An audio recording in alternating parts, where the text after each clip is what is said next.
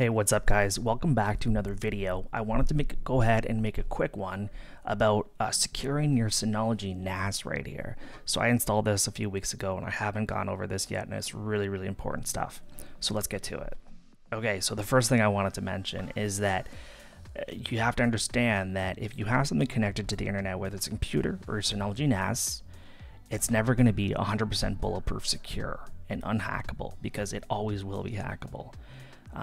What you can do is a few simple steps that will make it very difficult for anybody to break into. And the only people that will be able to break in are the people that have actual statewide, state-sponsored governments with unlimited resources to apply some crazy brute force to be able to hack your Synology. And I don't think that that's going to be the case for any of you, unless you guys are trying to overthrow a government, which I doubt you are. So definitely take these steps that I'm going to be mentioning in this video to secure your NAS if you want to protect it. All right, so let's get to it.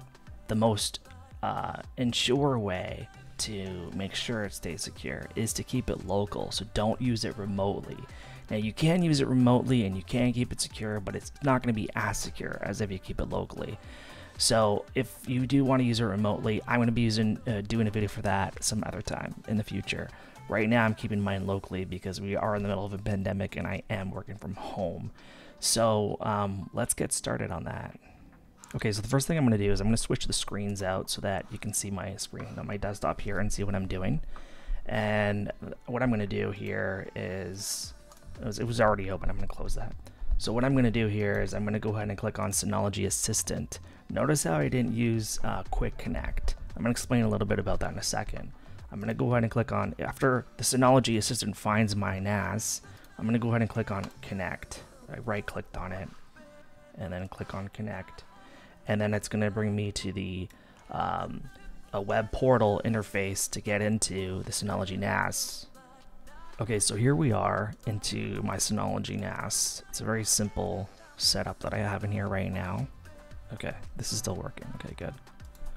So the first thing we're going to do is we're going to go to the control panel, and remember I was talking about Quick Connect? Yeah, this thing right here, take it off, disable it, turn off that check mark right here where it says enable Quick Connect, because that is a very easy way for somebody to hack into your NAS. The next thing I would do is go to external access right here, go to router configuration, and for any kind of configuration that you guys have listed here, disable all of them. Because if somebody breaks into your router, it's very easy to get into your Synology, because your Synology will accept anybody that is connected into your network. Everybody has access. So you can see here, I disabled all mine. I had mine set up and then I took them off.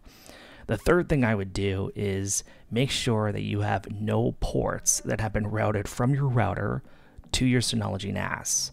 Now, if you don't really know what I'm talking about there, or you're not sure how to make sure that you don't have that set up, what I would do is I would call your service provider that has set you up with your router, assuming they have, or just Google port forwarding and then the name of your router, and you should be able to access the administrative web portal of your router and take that off, because that's another way that they can get in.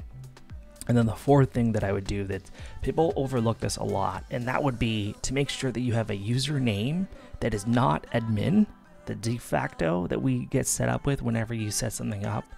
Change that to something that's very difficult. Don't use your social media handles, don't use your name, don't use the name of your company or whatever it is.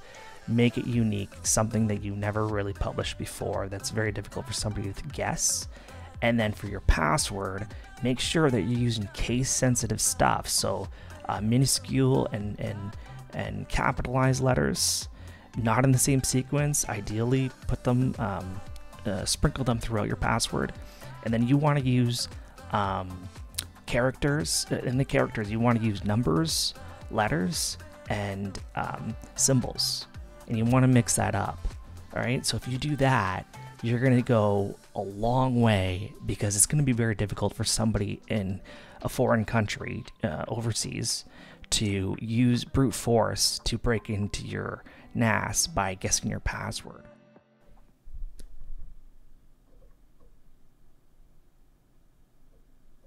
Do you guys hear that? That's the sound of my Synology writing right now. I'm actually rendering a scene, and that's the white water with the boat and all the other layers matted against it.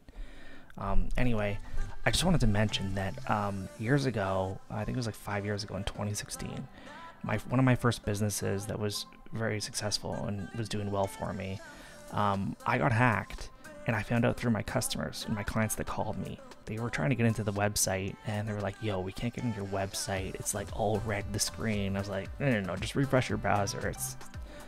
It's probably just something on your computer. And one call after the other, I was getting all these calls.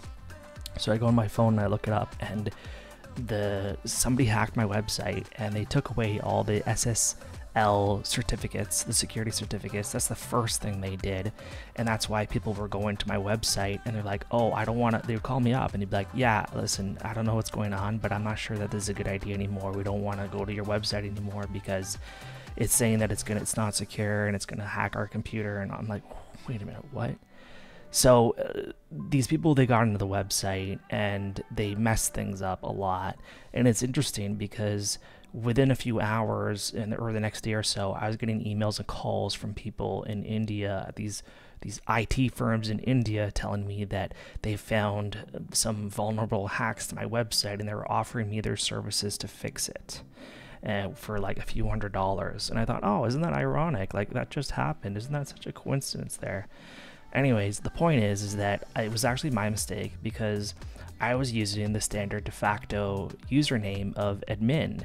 I thought, well, if I have a good enough password, or just a decent password, it'll be good enough. Clearly I was wrong.